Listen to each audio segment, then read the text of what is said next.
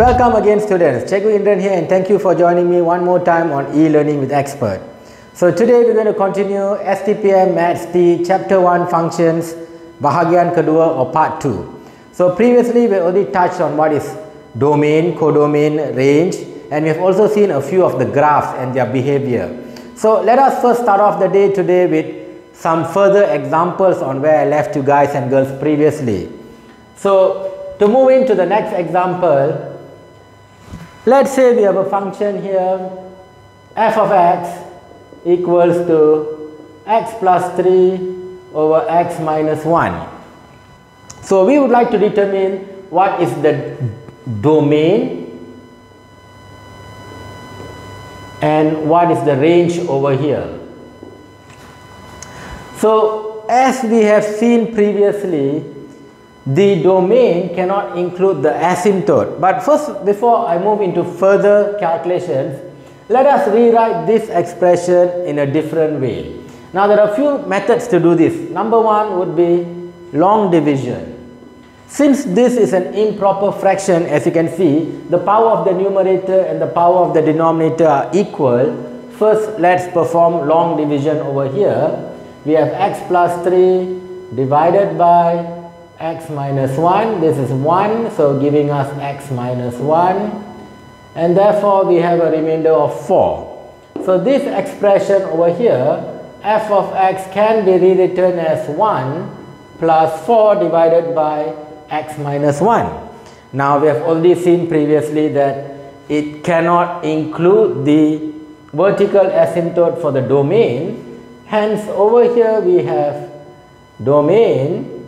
X can be any real number, but x cannot equals to 1, because if we input 1 over here, 1 minus 1 will be 0, and as we already know, we cannot divide by 0.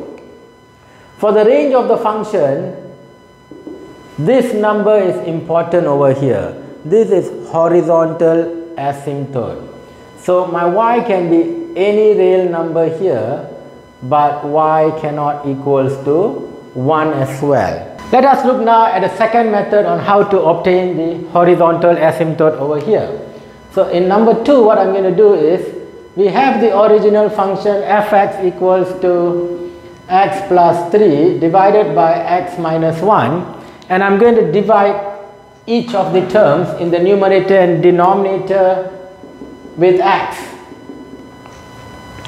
So let's look at the expression that we obtained by doing that. We have x divided by x plus with 3 divided by x divided by x divided by x minus 1 over x. Now simplifying this gives us a 1 plus 3 over x divided by x over x is another 1 minus 1 over x. So what I'm going to do now would be, by taking the limits as x approaches the infinity, we see that y approaches 1, which is my horizontal asymptote, y. Now look at this part over here, 3 divided by x, and x is approaching to infinity. That means x is getting significantly large. 3 divided by a very big number eventually becomes very small and approaches 0. Why? Take for example, 3 over 10 is 0.3. 3 over 100 becomes 0.03. 3 over 1000, 0.0003. So as the denominator becomes large, we see that the fraction becomes smaller and approaches 0. Same with this part over here. As x becomes large, 1 over x tends to go to 0. So we are left with 1 divided by 1, which is the horizontal asymptote over here. Now wrapping it or packing it all up on a diagram over here, we have vertical asymptote, which is 1, horizontal asymptote, which is also 1, and since this is a plus over here, we know the graph is going to be on the first quadrant and the third quadrant. But let's first find the intercepts. When x equals to 0, we have 0, 0, 3 divided by minus 1. So we have y equals to 3 over minus 1 giving us minus 3. And when y equals to 0, we have x plus 3 divided by x minus 1 equals to 0. X plus 3 equals to 0 giving us x is minus 3. So we have a y-intercept of minus 3 and also x-intercept at minus 3. So at this part of the graph we have a curve that looks like this. Never touching the asymptote, cutting in the x-axis at minus 3 and also cutting the y-axis at a negative 3. Now observe how this corresponds to our answer of the domain and range. Domain means the x-axis. So my x value from this line onwards, it goes to the right. So it takes all real numbers to the right or all real numbers to the left, but it never touches this line x equals to 1. And let's look at the range. The range, we got to look at the graph this way. Anything above this line is alright, and anything below the line is also alright, but the graph never touches the line y equals to 1. Hence the domain x is all real numbers, x cannot be 1, and the range is y is all real numbers, but y cannot equals to 1. Now moving on to the next example here, number 2. I've already given a similar example where we had a student show the solution on the board, which was a linear function. I just want to do a quick linear function again as a recap over here. So let's say we have fx equals to x plus 3 and we are given a domain from minus 2 x to 5. So what's going to be the range of this function? So first we input f of minus 2. We have minus 2 plus 3 giving us 1. And then we input 5. So f of 5 is 5 plus 3 giving us 8. Hence over here we have the range to be rewritten as 1 f of x in an interval less than 8. What this really means is when my x values are moving from between minus 2 to 5 on a straight line over here, so I have minus 2 and I have 5 here, my y values here, corresponding range is going to move from the smallest value 1 right up to 8. So these values here are called the domain again, and these corresponding values on the y-axis are called the range. Now moving on to number 3, let's say we have a quadratic function over here. F of x equals to x squared minus 2x plus 5, and they give us a domain over here. Let's say x is going to be moving from 0 x right until 3. So we want to find the range over here. In other words, just in shorthand, range equals to what? So we have seen over here, we're given the domain, input the domain into the function to get the corresponding range. So I have f of 0 here because I start from 0. So f of 0 is going to be 0 squared minus 2 times 0 plus 5, and this gives us 5. The next value is 3. So f of 3 over here is going to be 3 squared minus 2 times 3 plus 5, giving us 9 minus 6 plus 5, giving us 8 over here. Hence, a student would say that the range, not all students, but as a common mistake over here, students would always fall into this trap where they say this is going to be the range. But take note over here, guys and girls, this is wrong. Why? Let us look a little bit further on the critical point of this given function. Now we have already learned about completing the square in your Form 4 Add Maths. So let's complete the square for this function. We have f of x could be rewritten as x minus 1 squared minus 1 plus 5, giving us x minus 1 squared plus 4. So if I were to sketch this function over here, now again, looking at the expression, we know that's going to be a smiley face or a minimum quadratic curve because it's a positive x squared over here, starting from x equals to 0 to 3, and we know that when x equals to 0, my y value is 5. So I've got a graph looking like this, going down and then coming up again. So when x is 0, my y value over here was 5. Let's label this. And then when x was my other extreme value 3 over here, my corresponding y value was 8. Now, I'm sure you guys and girls could already see the mistake here, because 5 to 8 is not the range. For this given amount of x or interval of x, the range should be covering the entire graph. And when we completed the square, we see the minimum value here. When x is 1, I had a smaller value of y that is actually 4 over here. So my range, as you guys and girls can see, is not going to be from 5 to 8. It's going to be given from 4 to 8, because unlike a straight line here, the graph had turned and then come up again. So this is a common mistake to find the range for a given quadratic function. Hence the correct answer over here would be 4 f of x, and the highest value would still be 8 for the given domain over here. So I guess we have already touched enough on examples of graphs and domain and range.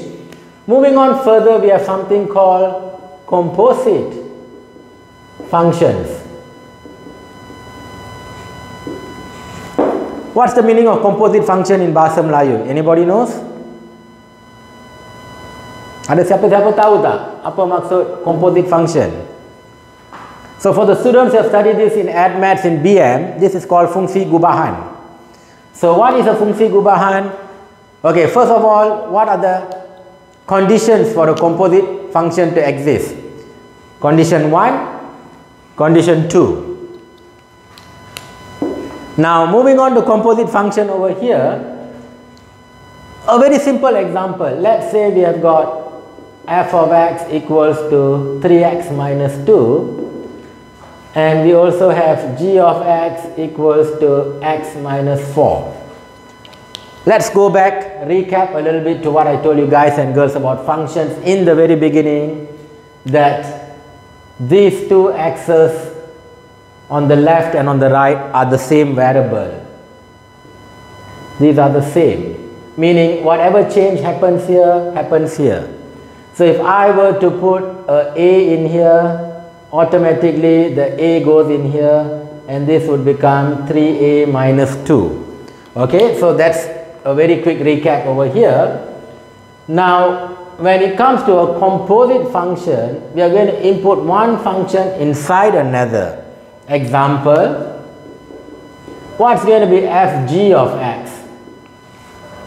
So the step to this is, do not disturb the first alphabet. The f we rewrite. This g of x we substitute. Now what is my g of x? My g of x is x minus 4. So I write x minus 4 over here in the bracket. Now this is a very important step. I just told you guys and girls, whatever happens to the x over here will happen over here. Now look in the bracket. Initially it's x, here it's x. Now the x has already become x minus 4. So this x over here will also become x minus 4. As easy as that. So this becomes 3. I just told you guys and girls, this x changes to x minus 4 because in the bracket now is x minus 4. I've got a minus 2 there.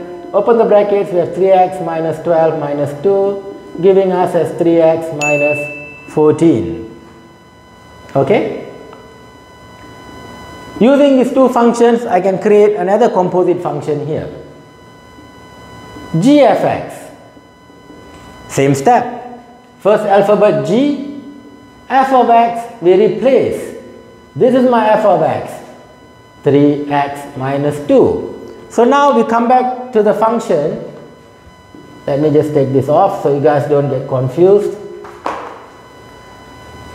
Look at this. What's inside the bracket of the g function? 3x minus 2. Initially it was x here, it's a x here. Now inside the bracket has changed to 3x minus 2, meaning this also will change and become 3x minus 2. Both these must always be together. So we have over here, changing this x to 3x minus 2, and I have a minus 4. The constant we do not disturb, we always rewrite. So we have 3x minus 6. As easy as that. That is a composite function. But of course there are going to be more complicated composite functions to play around with. Another composite function that we could make out from this would be, moving on to number 3, what's going to be f squared of x. A function can also enter itself.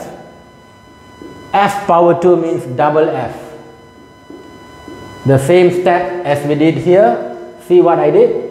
The first alphabet I always rewrite. So the first is a f. Now the second is f of x. The second I replaced. Remember over here my fx I replaced.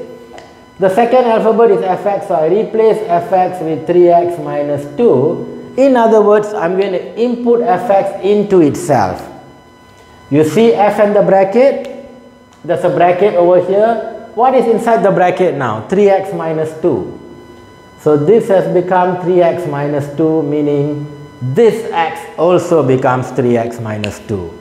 So over here we have 3, x changes to become 3x minus 2, close bracket, your constant do not disturb, just rewrite. Expanding the bracket gives us 9x minus 6 minus 2, so we have 9x minus 8 over here. Now as you can anticipate, already know, the next example would be, what's going to be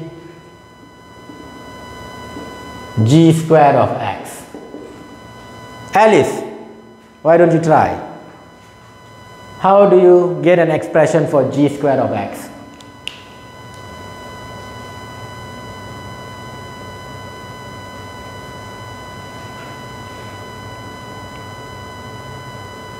Okay.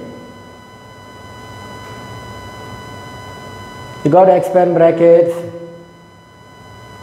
Yep, there you go. That's it. As easy as that. Moving on to the next part now, guys and girls, is the inverse function.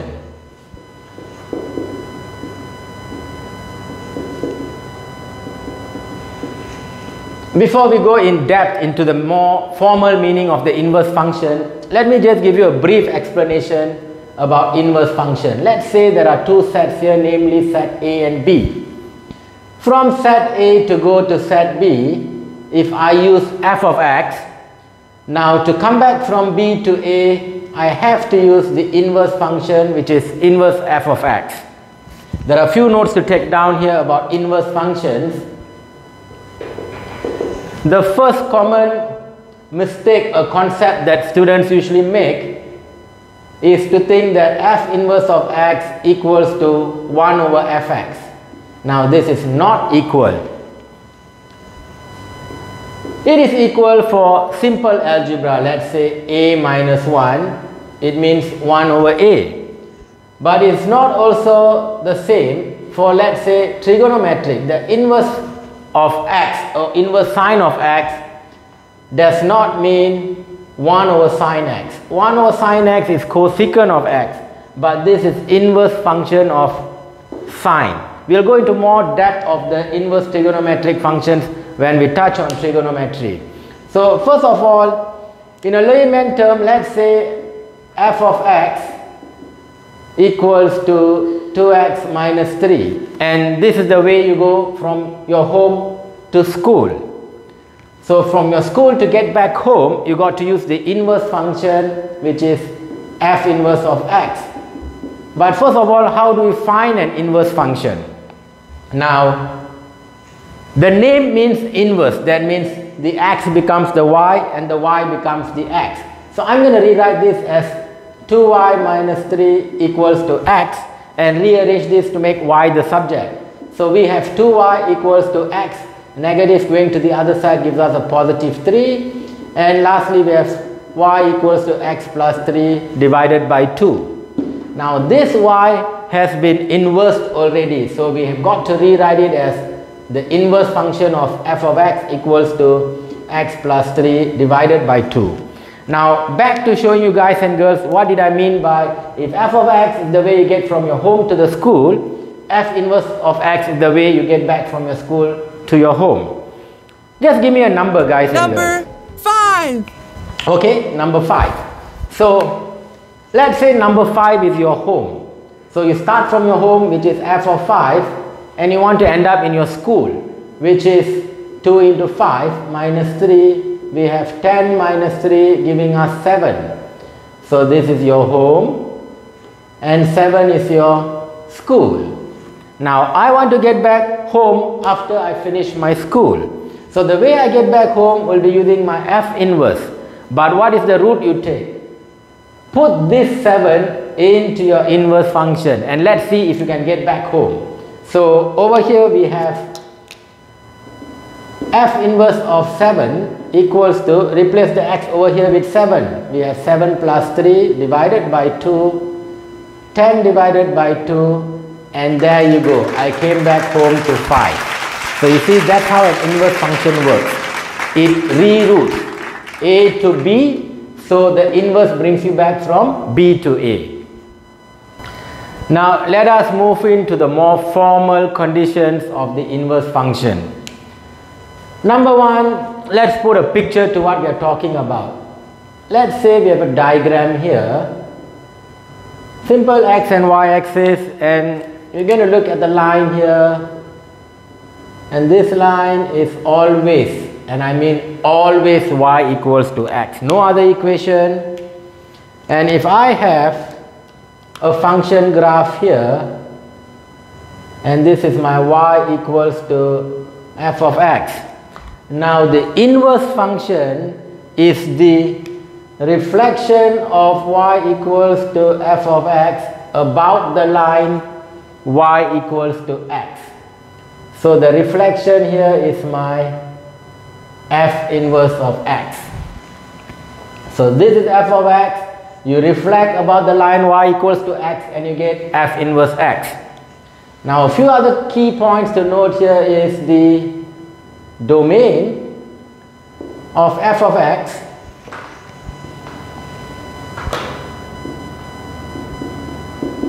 must equals to the range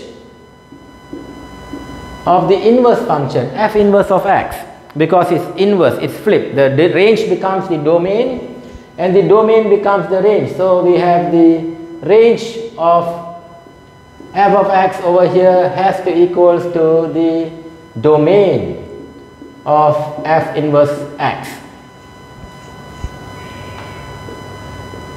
F inverse of x is the reflection of f of x about the line y equals to x. So this is what we have established, or this is what is meant by the inverse function. A few key points over here, and an important key point over here is only one-to-one functions have an inverse. Now what is meant by a one-to-one function? So this has a test called the horizontal line test. This is quite simple. Let's take a graph over here. Any quadratic equation, and let's follow the rule, horizontal line this way. If I take a line and I just draw across the graph, it intercepts or cuts the graph at more than 1 point, in this case 2 points. So this is not a one-to-one function. So if it's not a one-to-one function, no inverse. I can't find the inverse for this function. Let's take a simple cubic looking graph over here.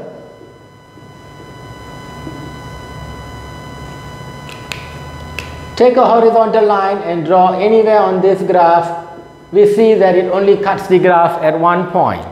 So this is a one-to-one function, and therefore we say the inverse exists.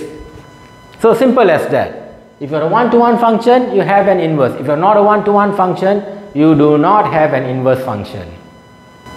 Now sometimes there are graphs that simply are not a one-to-one functions, but by adjusting or moving the domain, I could make it a one-to-one function so that the inverse exists.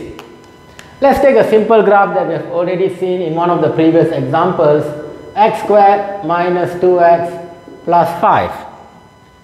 Now by completing the square, we have x minus 1 squared minus 1 plus 5, giving us x minus 1 squared plus 4. So if I were to make a sketch of this graph, when x is 0, y is 5, so I have a graph looking like this and having a minimum point at 1, corresponding y value is 4. So watch carefully here, guys and girls. If I were to take a line and draw, I cut the graph more than once. That is enough evidence to say I'm not a one-to-one function. So this guy has got no inverse. Now how can I adjust this domain so that this graph has an inverse? Now the key point over here to look at is this turning point. If I were to change this function, f of x equals to x squared minus 2x plus 5, and I restrict my domain, I say x is greater or equals to 1. Now when I were to draw this graph, you see the point 1 here, only greater towards the right hand side, so my graph already looks like this. Less than 1, there is no graph because I have restricted the domain here. So this is 1 and this is 4. Now for this graph, if I were to draw a horizontal line anywhere, it only intersects at 1. So therefore this, yes, the inverse exists. I could also alter the domain for the same function here. F of x equals to x squared minus 2x plus 5, restricting the domain to x is less than equals to 1. The left hand side of the minimum point over here. So if I were to make a sketch now, we have this part of the graph up to 1, and this is 4 intersecting at 5, and the same thing happens. If I were to draw any horizontal line, it only cuts the graph at one point. So for this, again, yes, the inverse exists. So you see, for a graph that did not have an inverse, by changing or restricting the domain, we can make it to have an inverse. Now this is one of the questions that they could ask you in your examination. For what domain does an inverse exist for a given function? Let us look at a more complicated inverse function now. Complicated in the sense that it has got a variable on the numerator as well as the denominator. So for example, 3x minus 2 divided by 2x plus 5, and we want to find the inverse function, f inverse of x. So remember, guys and girls, inverse function, x becomes the y becomes the x. So let's do that first. 3y minus 2 divided by 2y plus 5 equals to x. Now all I got to do is spin around this equation to make y the subject. So we have 3y minus 2 equals to x into 2y plus 5. 3y minus 2, expand the brackets over here, we have 2xy plus 5x. Now remember again, we want to make y the subject, group all the y terms on one side of the equation, giving us 3y minus 2xy equals to 5x plus 2. Common y, factorize. 3 minus 2x equals to 5x plus 2. Finally, we have y equals to 5x plus 2 divided by 3 minus 2x. Do not forget, rewrite the expression as the inverse function. F inverse of x equals to 5x plus 2 divided by 3 minus 2x. Now there's a test or relationship between the function and its inverse. First relationship over here is f inverse of x always cancels off each other to give us the x. The other way around is true. Also, f inverse f of x also would cancel off each other just to give us an x. Now since this is already a long example, let's test number 1 and see if my inverse function is correct. So what I'm going to do over here is, we have f inverse of x. The first alphabet is f, the second is f inverse, which I replace with the inverse function that we have just obtained, 3 minus 2x over here. Now this is f and bracket of the inverse. So as we have seen earlier, this x now changes to become the inverse, which is 5x plus 2 divided by 3 minus 2x.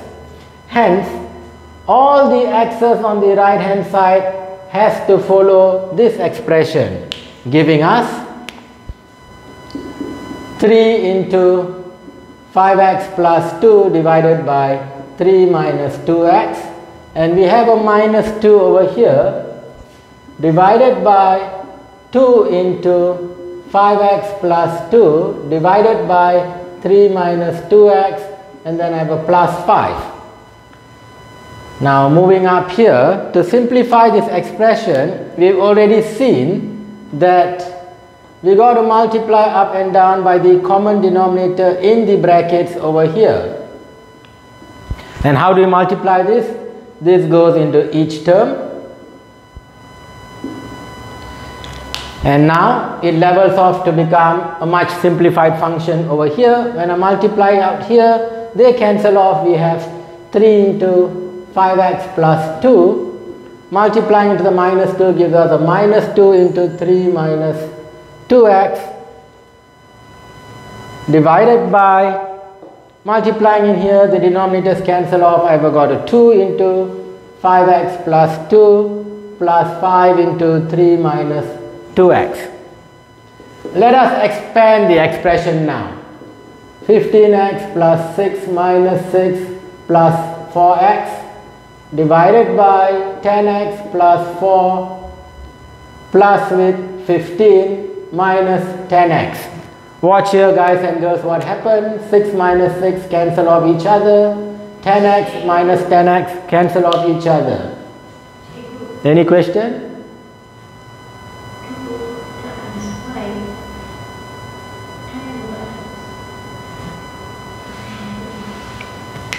Okay, so no question. 15x plus 4x gives us a 19x. 4 plus 15 is a 19. Watch what happens guys and girls. 19 and 19 cancel off each other, and there we go. We ended up with an x which we already know we are going to obtain if my inverse function was correct. Now I'm not going to show the second relationship, but I want you guys and girls to try it out. Why don't you try f inverse into f of x? You should also get your value of x or your answer as x. Let us now look at a different kind of question that can be asked for inverse function. Given that fx equals to 5x minus 3, find the value of x such that f inverse x equals to 1. I want one of you guys and girls to try this out. Keshav, why don't you come out and try this question?